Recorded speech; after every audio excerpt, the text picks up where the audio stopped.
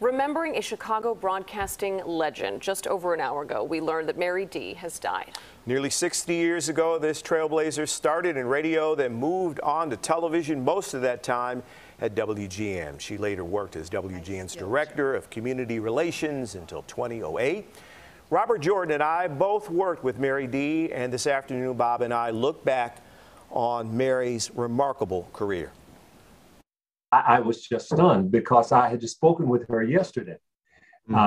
We were planning to go to lunch, and she said, let's plan in the next week or so, because I hadn't seen her for probably several months. Merri is the first person to welcome me to WGN. In 1973, I was in the cafeteria, and she walked up and said, "Hello, I'm Merri Dee. Welcome to WGN." You know, with that lilting, beautiful voice, and she said, "Let's talk." And we sat down, and we became dear friends, close friends.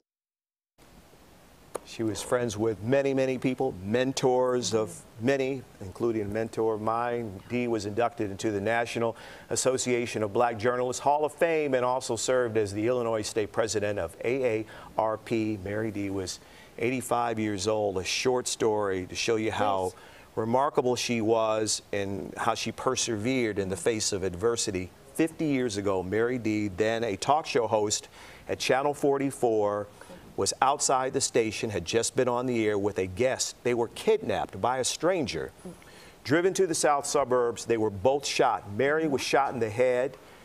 The man she was with was killed. Merri crawled out of the forest preserve on her hands and feet and legs, and survived, lived another great 50 years, and became an advocate for crime victims. That is an incredible story. I'm so glad she's okay. And I was reminded of her smile. I remember watching her growing up, and the impact that she made both on and off camera is so impressive. And thank you for sharing more about her. And so involved in the community. Yeah, really impressive.